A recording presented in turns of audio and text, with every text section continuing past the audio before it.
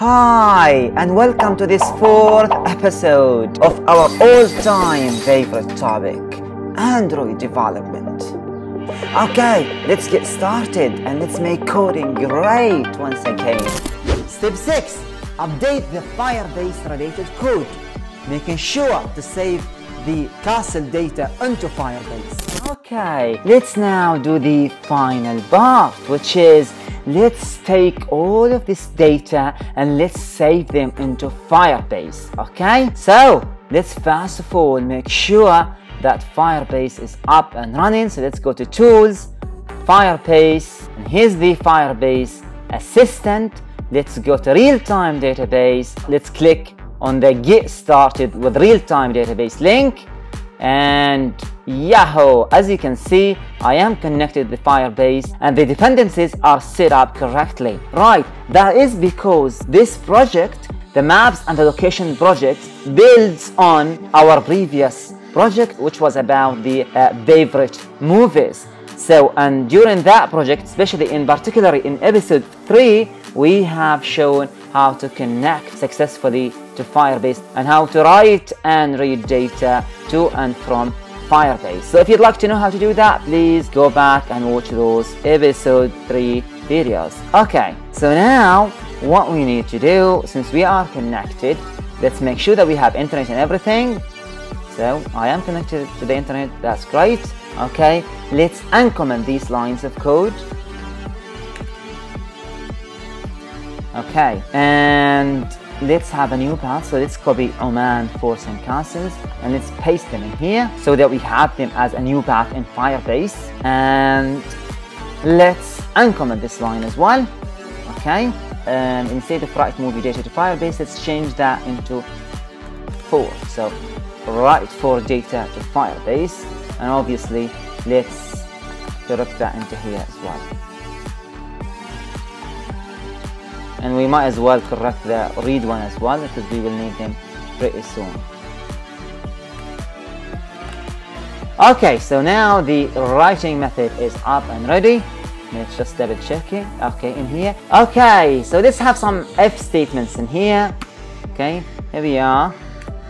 Let's make sure that this does have a closing tag. Okay, here we are. So here's what we have added just now. So we want to make sure that the Fort list is not null. Okay, if it is null, then we will get this toast message out, and we want to make sure that it doesn't have a 0 object. So if it does have a 0 object, that means no objects whatsoever, we will have this toast message out. For this contains 0 objects or no objects whatsoever. If it's not null and it does have some objects, then we will write the data into Firebase. Okay, and just before we run this app, let's go over to Firebase and let's make sure that we do have some objects in here. So currently we have a list of movie objects. Remember these from the previous episode?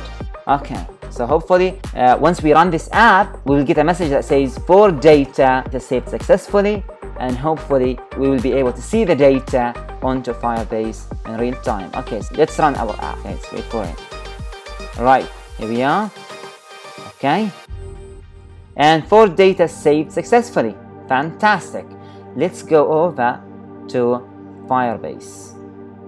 Let's check that. And Yahoo! Yes, we do have some objects in here.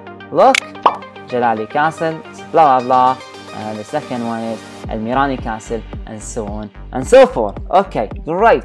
Let's now read the data from Firebase. Okay, so we don't need this method anymore, so we're going to comment it out, and we don't need to write any data anymore. Indeed, we just want to read data from Firebase, and okay, that's why we will activate this method again. And here we are.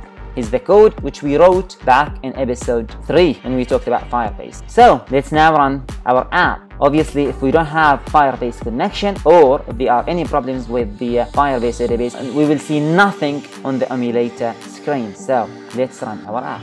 Great, fantastic, and everything works just fine, as you can see in here. Right, okay, and finally, let's just have a quick test of our real-time database as well.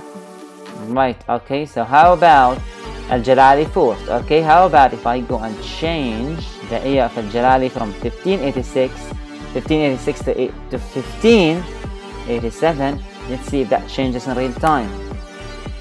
Yes, it does. Look at that. Can you see that? Yeah. Let's have it back to the correct year, which is 1586. Click enter on that, and notice that it changes there immediately. Fantastic. So that works. Finally, we've already enabled the local caching, which means the data will now be locally cached on our device. So that means we don't need any internet connection. The data will next be read from our local cache. So let's stop our Wi-Fi connection. Let's do that. So we're gonna stop this. Okay. So no Wi-Fi. All right. Let's now test if our app still works. Okay. Let's run it. And great. See, it still works, and the data now is being read from our local cache. Great. That's it. Fantastic. And finally, let's get out there and let's make coding great. Once again, thank you and happy coding.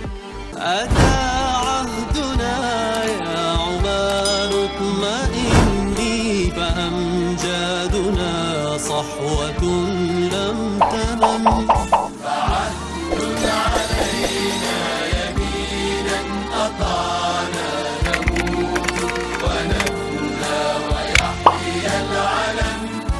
نموت ونفنى ويحيى العلم